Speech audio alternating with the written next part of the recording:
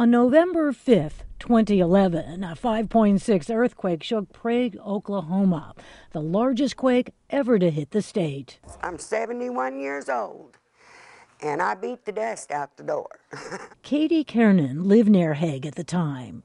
Now a geophysics professor at Cornell University, she led a study that examined the huge expanding swarm of quakes in Oklahoma.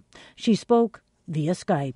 And we decided that trying to answer why one earthquake happened was insufficient when you looked at the broader area and there were, far more earthquakes. And so we wanted to figure out what the root cause was, what was actually causing the entire part of central Oklahoma to light up. Oklahoma has some 4,400 underground disposal wells where wastewater is injected back deep in the earth after drilling for oil and gas.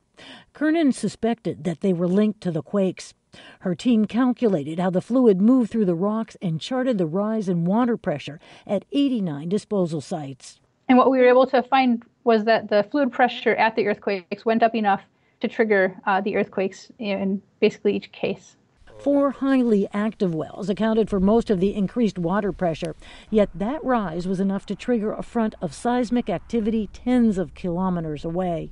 Kernan hopes the results reported in the journal Science can help the oil and gas industry as it considers how to better manage and treat wastewater to mitigate any impact. So I think industry can learn, basically what are the largest risks, what are the risk factors for wells for triggering earthquakes, and then design the wells to keep those subsurface pressures lower to lower that risk of potentially triggering a quake.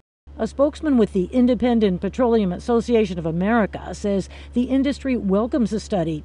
He adds that oil and gas producers have been actively engaged in ensuring safe production of their product. Rosanne Skirble, VOA News, Washington.